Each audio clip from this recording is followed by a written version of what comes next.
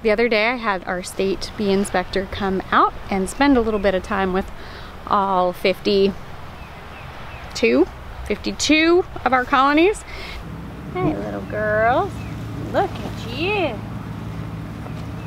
So this year we're trying a new style nuke box. This is called a Pro Nuke. And so far, so good. Haven't noticed too many issues. I do like the fact that it holds the frames a lot easier than the cardboard boxes. I tend to have the frames slip down in the cardboard boxes versus the Pro Nuke. Now these nukes we created a few weeks ago. I want to go ahead and check them out and make sure that they are good to go. I've already had a few go to their new home today, and I've got a lot more leaving tomorrow. So bittersweet, but it's okay. It's time for them to go on and pollinate a new farm, a new place, a new area.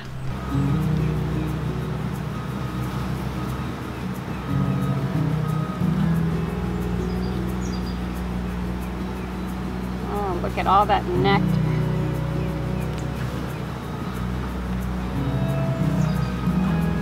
Pollen. I'll show you guys. So you'll see.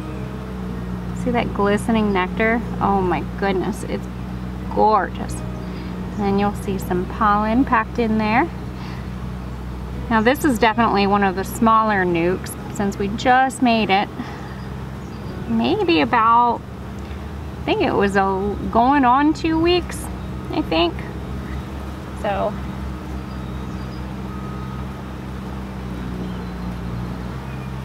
I'm just gonna go slow.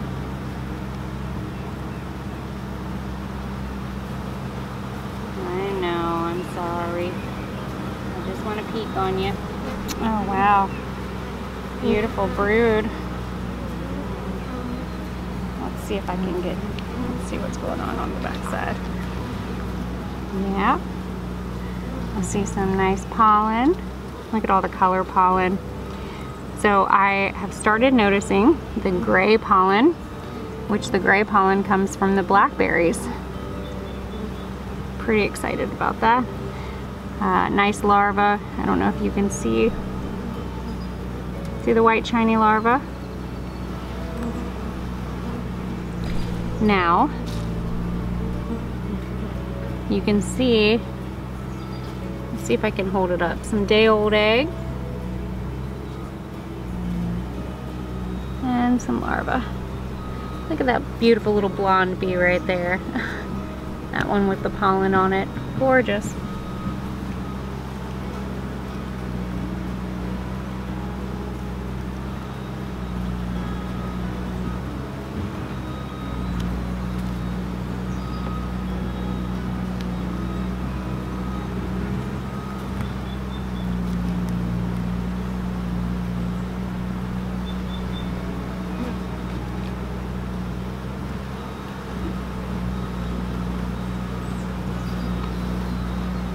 I see her. Did you see her? Oh, where'd she go? She's got a nice little yellow dot on her. There you go. So really, that is all I want to see. She's beautiful. She's blonde. This is a good example of capped brood. This is all going to be babe. This whole frame looks great. Look at them. All right. Okie dokie, girls. Where'd Queenie Pants go? So I know she's on here, so I got to be very careful when I put her back in. And she's right.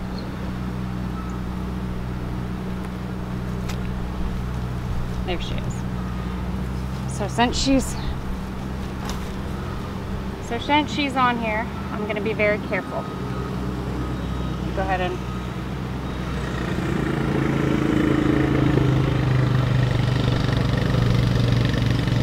this one is good to go. Gonna go to their new home tomorrow. Definitely bittersweet, but Can't keep them all. Now the other day we had our state inspector come out and we checked all of our girls and they got a passing flying color inspection, which is great. It always feels so good whenever you have somebody that comes here and you know your bees. I mean, you check your bees, but when you have somebody that is more in an official status that comes and checks on your bees, it feels really good to know that they've gotten a clean bill of health and you get a nice piece of paper that says your bees are good to go. In order for us to be able to sell our bees, I have to have the state inspector come out and look at all of our girls, which I'm very happy that everything went as good as what it did. We had a very lovely day here and it was just fun, you know? And that's one thing I want to share with you guys when it comes time for you to possibly have to call on your state inspector. Don't be afraid, you know? They're there, they're a resource. That is their job, that is their passion, or else they wouldn't have that position. But I don't want you to stress too much when it comes to having that relationship with your state inspector. It's very important for you to have that relationship. One, because you will be able to know what's going on in your area. Two, they're there, they're a resource. And if, God forbid, if I had something that I really needed an extra set of eyes on, I could always call them and get them out here to come and look. But knock on wood, the girls have just been absolutely amazing. And I'm just very grateful that I was able to experience that day here in the apiary with a state inspector that's been doing this for over 30 years. I told him how proud I was of these girls for sure. Let's go check one more nuke really quick before it gets too hot.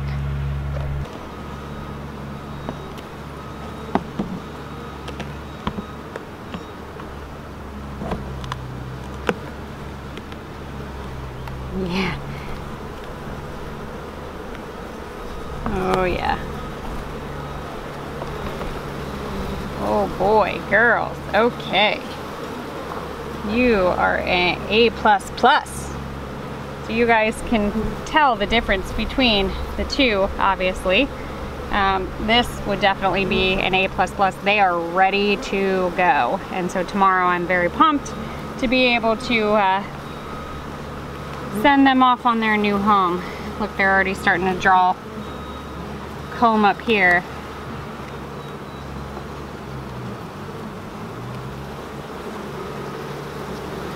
Oh boy.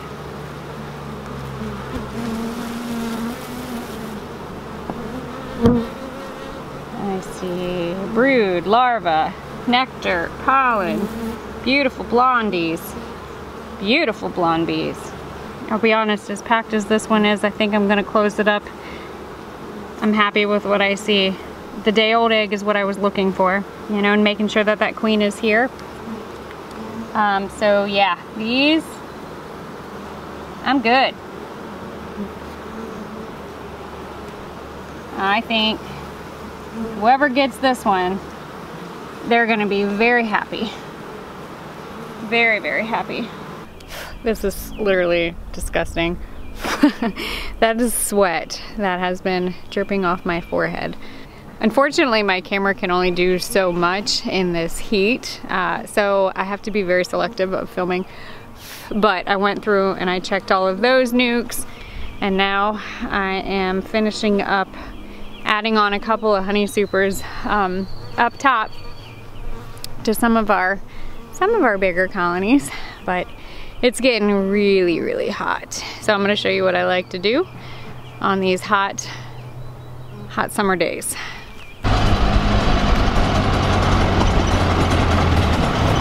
Ooh, Violet, watch out. Big black snake. Violet, big black snake. Violet, you're on a big black snake.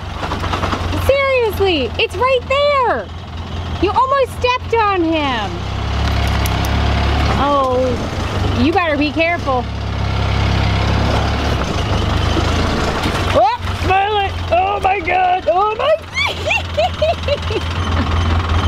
That was a big black snake. Okay, we leave the big black snakes alone. She was just in there cooling off.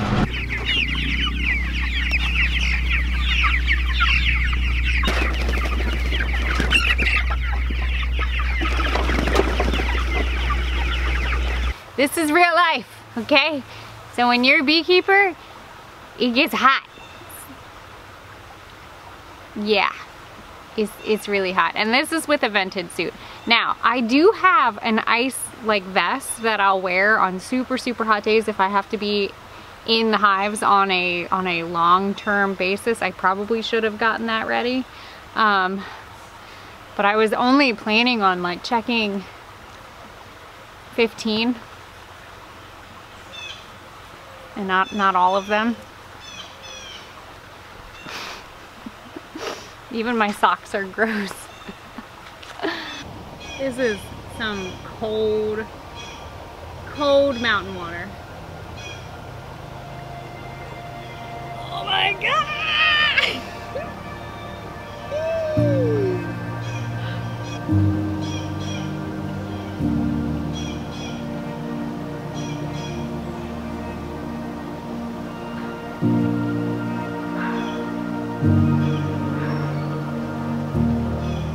That definitely cooled me off a good bit.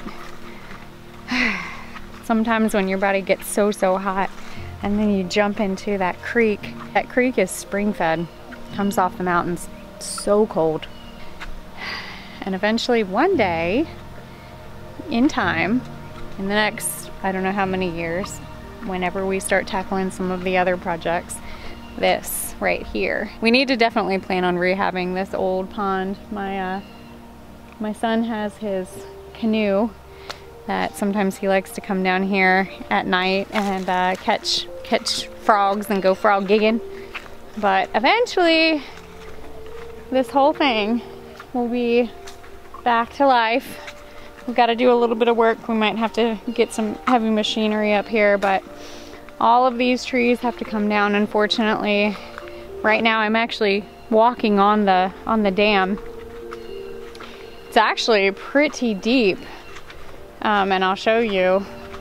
We've been inside of it, but it needs a little bit of work. But how cool would that be to come down here and instead of necessarily jumping in the creek, jumping in a pond that we can have stocked with fish, and come down here and go fishing, maybe some catfish.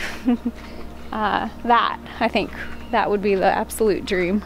Right now I'm up on top of the bank and it is definitely pretty low.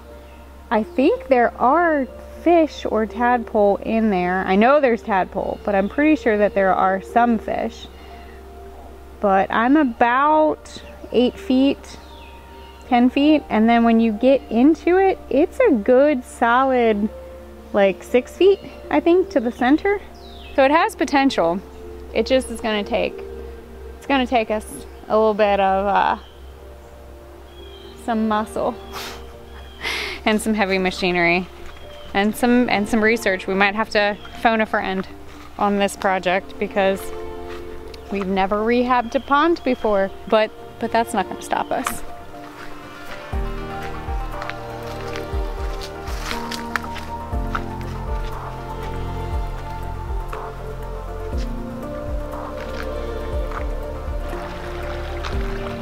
Maggie, are you cooling off too? I know the bees are cooling off, but are you cooling off? Yeah, I know. It feels good. Look at all these girls enjoying a nice drink of water. That's what I do love. On the hot summer days, you come down here and all the bees are just enjoying a nice refreshing drink. Thank you guys for watching and coming along and being a part of this day with me. And as always, don't be afraid to get your hands dirty and learn something old. Bye guys.